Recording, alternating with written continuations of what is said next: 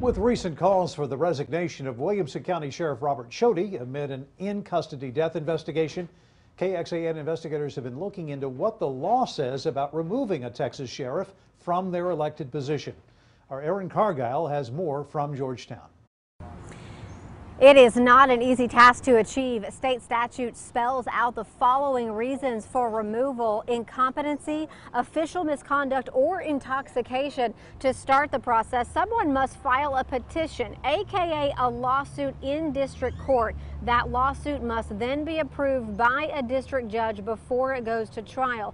I reached out to the two Williamson County commissioners who called on Sheriff Chody to resign to ask if they have plans to take their request any further.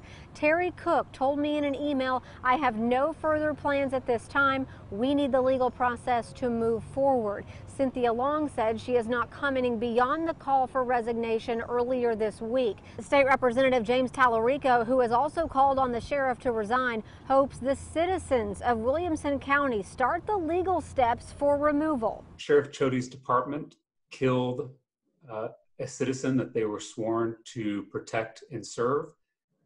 They filmed that killing for a reality TV show, and then they covered it up for 15 months and withheld the truth from the public.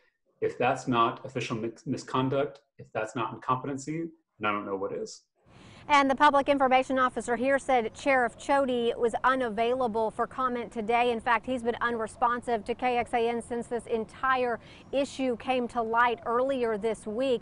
He's been doing all of his talking on Twitter. On Tuesday, he said he has no plans to back down and said, quote, "I look forward to continuing to serve as the sheriff of Williamson County." Back to you. Aaron, thanks. There was a local case in which this same statute was used in the last decade. In 2013, then Governor Rick Perry tried to oust former Travis County District Attorney Rosemary Lundberg after DWI arrest and conviction. But the court ruled in her favor, and she stayed in office in Austin until 2017.